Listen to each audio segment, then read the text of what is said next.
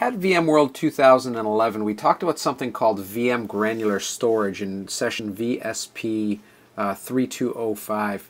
Definitely a tech preview of some things to come. And this is a demonstration that, a little bit of time has elapsed. It's VMworld 2012 that shows a little bit more about how this idea could be used. So let's take a quick look. What we've got here is a VNXE 3300 running a beta version of the code, and as you can see, it's got something called an I/O demultiplexer. This idea is an idea that is part of the VM Granular Storage idea. Instead of having LUNs and file systems per se, you create virtual volumes on a VM by VM basis.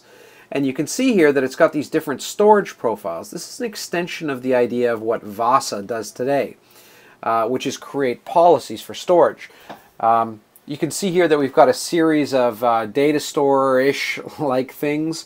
They're really pools of storage that out of which virtual volumes can be created. It's really a capacity pool and not really a data store per se. And you can see we've got some that are used for production, some that are used for some next-gen development work around SAP, and they've got various profiles that are assigned with them. And if we take a look at development, for example, in development you could say, hey, it can support multiple profiles, silver and gold, not just gold. Maybe bronze is an example.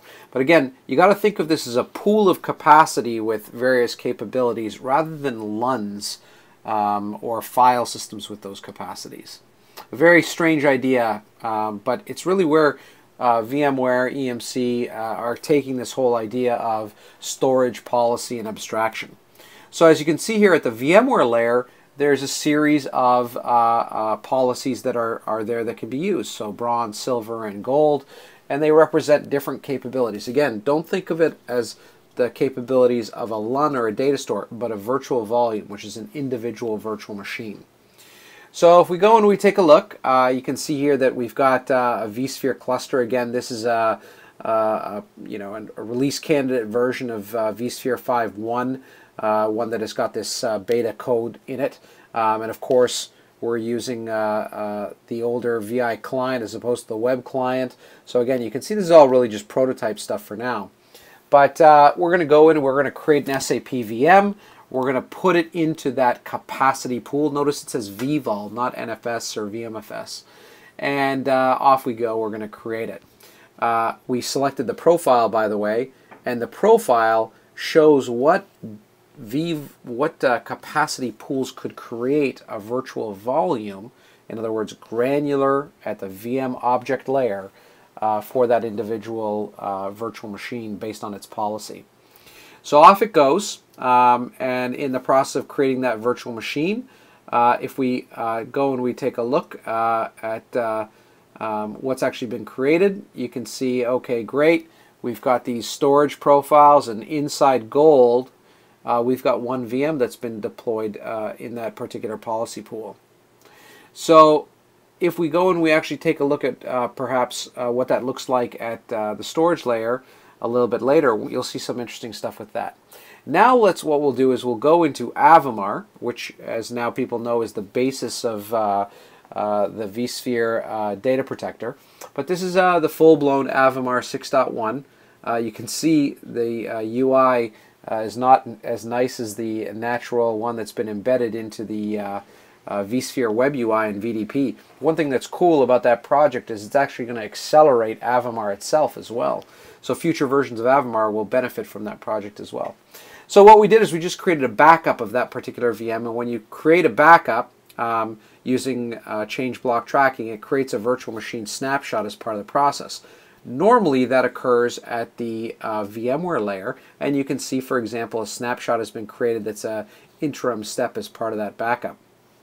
But what's interesting about this is that since we're using virtual volumes, these vVols, as part of the VM Granular Storage initiative, when we go and we take a look, you can see that there's a series of VMs that are VM volumes, and one of them was a snapshot. So in other words, we did a VM level snapshot at the vVol level as part of that process. So it's taking that idea of VAI, of hardware acceleration, to a further point. The backup is continuing on through its process, and as part of the backup process, once it's completely done, you can see some time has elapsed. We've processed a boatload of gigabytes through the process, and at the end of the process, that snapshot, which is temporary and interim, is going to get deleted. Again, what's important to understand here is that we're doing this all at the VM level of granularity. And what's cool is that today you can really only do that on NFS type data stores.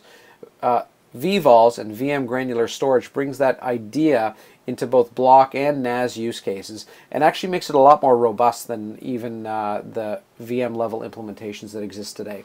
So very, very cool stuff about where we're going. I think that the future of storage is definitely that policy is going to be driven at the VMware layer and enforced at the infrastructure layer, which is really that idea of a software-defined data center. So if we go and we take a look here, that VM is done. If we take a look at the snapshot manager at the VMware layer, once again, the snapshot's been expired. And if we go and we take a look at the storage layer, again, the snapshot's been expired. So cool stuff, and this really represents the future of where we're going. Ultimately, this won't be driven by the VMware administrator or the storage administrator, but will actually be a policy that's driven by the SAP administrator. And we've demonstrated things like that in the past at EMC and VMware using things like the SAP Landscape Virtualization Manager. So policy is definitely moving upwards, and execution is being driven downwards. And very, very cool example of where VMware, EMC, SAP, and the industry as a whole is going. Cool stuff.